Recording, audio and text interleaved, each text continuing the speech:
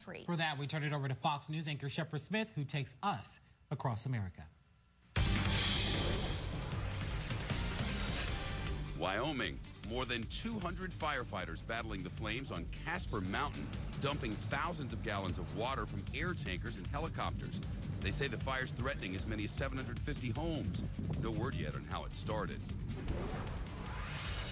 Texas, 2 people are dead after their helicopter crashed, then exploded on the side of a road outside Houston.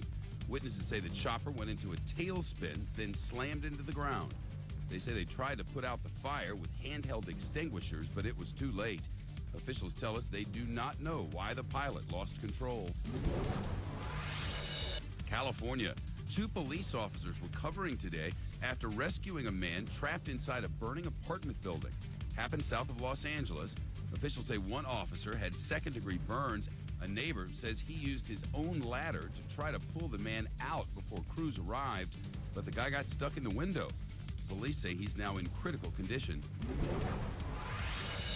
Tennessee.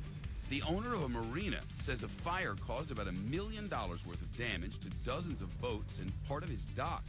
He says the flames burned about 60 boats, some of them completely destroyed. Police say the faulty battery probably started the fire. And that's a Fox Watch. Across America,